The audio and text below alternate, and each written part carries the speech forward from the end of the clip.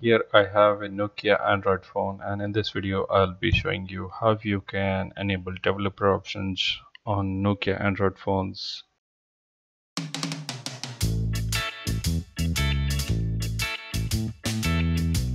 Subscribe to our channel and click on bell icon for the new videos. So let's get started. First of all, you need to head to settings on your mobile phone.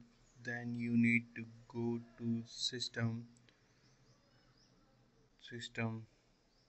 advanced, then tap on about phone. Here you need to press on build number 7 times. Now there you go.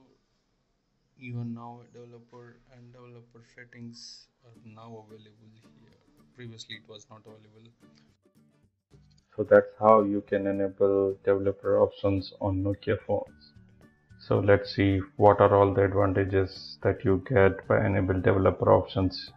Most of the reason people enable developer options for one reason, USB debugging, but you can do several other things like graphical animation adjustment, default USB settings, default USB audio settings, background activity limits, and several other things related to phone development. As a mobile how-to YouTube channel, we have done several videos on Nokia phones showing you different how-to guides.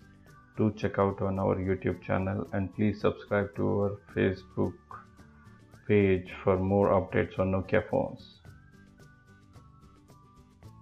As a gentle reminder, please do subscribe to our YouTube channel and enable the bell notifications for more videos as soon as it happens.